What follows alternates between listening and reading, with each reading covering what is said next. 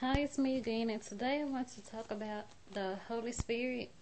Um, I talked about it a little bit before in one of my videos, but I just want to talk about it a little bit more because there's a lot to say about it. And yes, like I was saying in the other video, the Holy Spirit is a language from God, but also it it can give you gifts like um spiritual gifts like some of the people in the Bible had like the gift of prophecy. That's like getting words from God, like prophecies from God. The gift of healing that comes with having the Holy Spirit.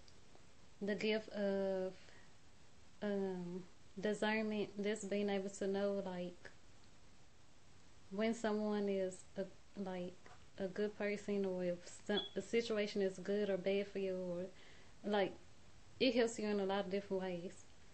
Um, it also helps you with, let me see, um,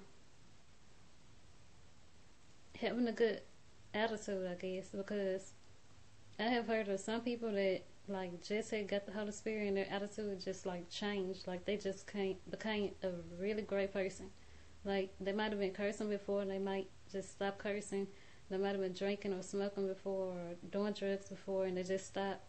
Like um, like they just became like a really totally different person.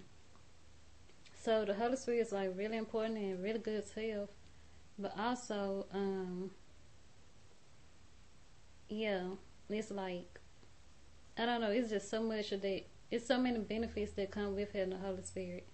So, yeah, if you want to learn more about it, you can like Google scriptures to read about the Holy Spirit, and it will tell you like scriptures to read in the Bible, or you could just pray to God and ask Him if He can explain it more to you, and if it's from God, it will go along with what's in the Bible, because God is going to tell you something that's good and that makes sense and that's actually part of Christianity.